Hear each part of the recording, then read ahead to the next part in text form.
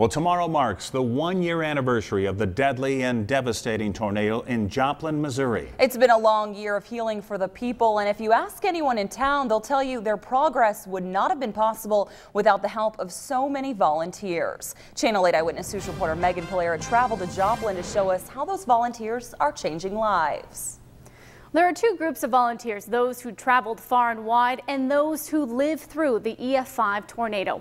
Tonight we meet some of those survivors originally from the Lincoln area who became a ray of hope for so many victims. The image is still vivid. This complex, that one is totally gone and the other ones are badly damaged. The scars still fresh. Last summer was really kind of a living hell. The devastation still very real. I got a call back and just said, get down here now. May 22nd, 2011, a day that will forever mark the city of Joplin. An EF5 tornado had ripped through the town, flattening an entire third of it. 161 people killed, 7,000 homes, 18,000 vehicles, 39 churches, and a major hospital all gone. This has been our life for a long time. As Kate Locke drives around town, she shows me the path of destruction as if completely unfazed by it all. I see the progress. I see what will be. Locke, originally from Fairbury, has been hands-on in the rebuilding process, along with her other Nebraska friends, Angela Grantham, also a Fairbury native, and Dr. Gabriel Klein, who used to live in Lincoln. Locke started a scrub drive that ended just 3 weeks ago, collecting more than 4,000 scrubs for the medical community. And in the process got to meet some remarkable people that went through things you don't go through in wartime. Dr. Klein, a child psychologist who drove in from Springfield after the twister hit, worked with the triage unit. They wanted to get better and not wait for someone else to come and help them. They started right away. That night, they started doing what they could to get better. And Grantham, the wife of an oncologist at St. John's Hospital, put herself to work in the emergency room. It was just complete chaos, and the people, they were just in shock. On this day, they're in a city park rebuilt with a section designed entirely for the volunteers. Volunteers and hometown heroes like themselves. In the background, the ruins are still visible. It's an overwhelming sight for any visitor and a hard truth for those who live it every day. Our reality has changed so much. Now you'll say, well, I only lost my house and my car, but I'm okay. Or I was only buried for 3 hours and I'm okay. Reality may have changed, but the city's sense of hope and pride has only gotten stronger. Tattered and torn flags still fly proudly. Piles of rubble are surrounded by words of encouragement. The steel beams of a cross still standing tall. It's been a year of healing for the people of Joplin, a city that may be down, but not out. Hopefully we'll give the people that still need help, we'll give them hope. And Joplin may have come a long way in the year since the tornado struck, but there is still a lot of work. Tomorrow night, we'll meet a church group from Lincoln that has spent the past year helping to rebuild, making 15 trips with more than 300 volunteers.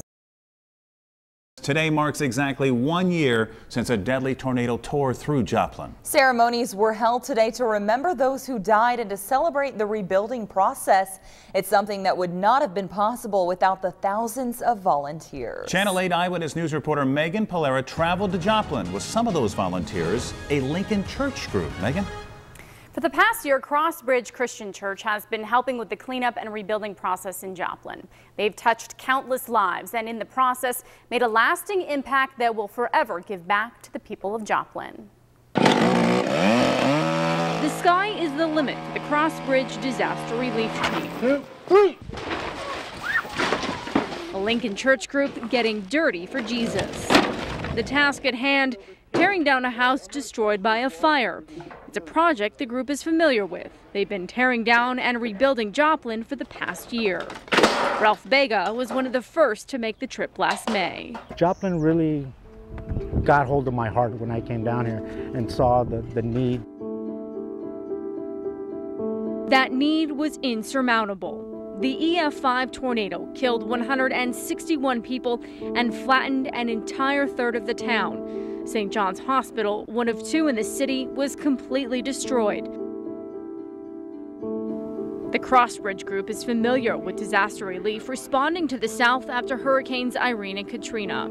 But when tragedy struck Joplin, missions coordinator Vern Schulte says it was love that came from all the pain. The community of Joplin really came together and embraced all and any of the help that we were able to provide. That help meant 15 trips and more than 300 volunteers over the past year. The smallest group 2, the largest 150. Our youngest is probably 10 years old, all the way up to 89 is our oldest.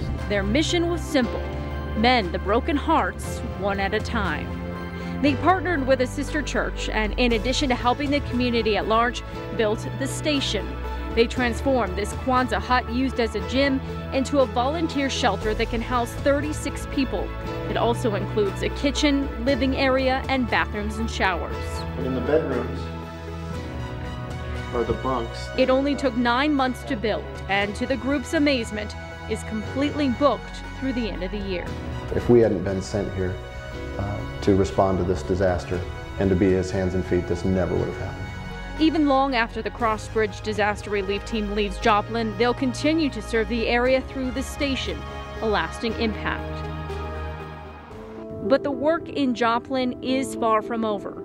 The rubble still in piles, the scars still visible, a community still hurting. So the church group continues to give and will continue until they're no longer needed, because they know how much the town is counting on them. Even today, a year later, we're out working in the community, and we have people who drive by who have nothing to do with the project that we're with saying thank you for coming. And I'm so grateful. I can't thank them enough for what they've done for us here in Joplin. And I know there's going to be more.